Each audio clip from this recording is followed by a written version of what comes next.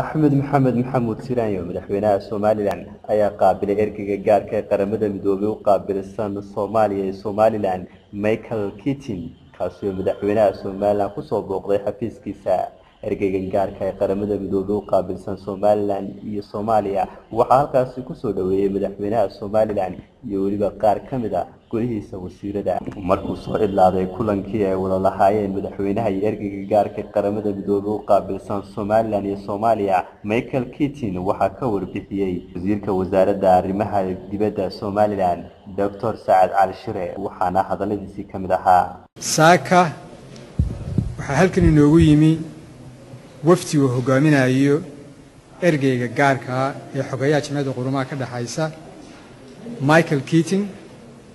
oo kala horena marinoo yimi isaga iyo wafdigu wato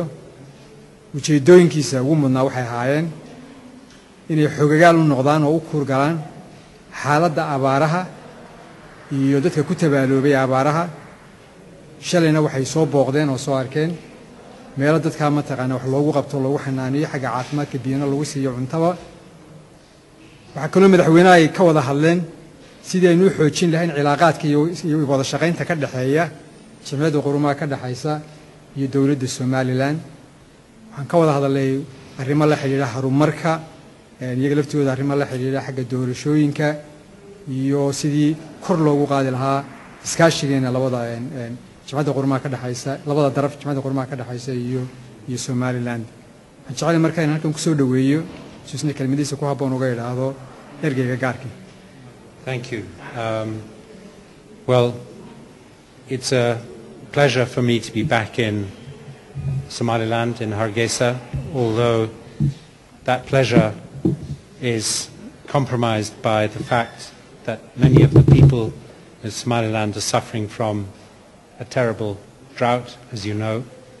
So one of the main reasons I'm here is to meet with authorities and civil society, UN colleagues